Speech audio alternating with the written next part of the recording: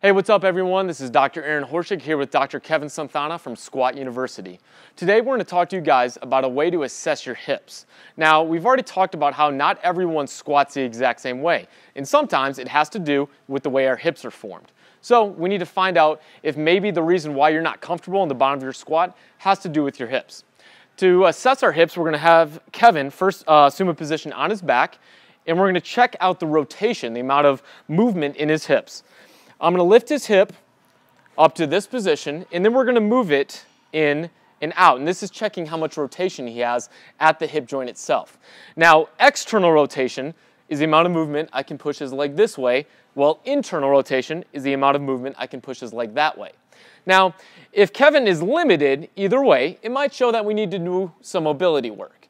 But if he has a large deficit, one side versus the other, so if he has a very little external rotation, but a lot of internal rotation, it might show us that he has an issue in the way his hips are formed that we need to check out.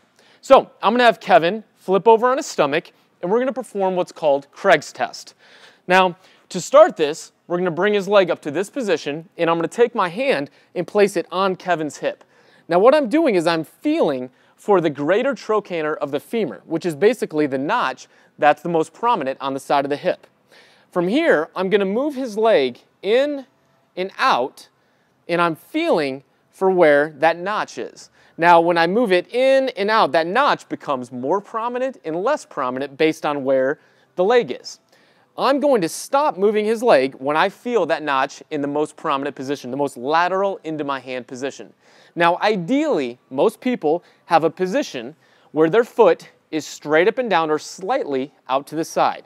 However, some people will end up over here.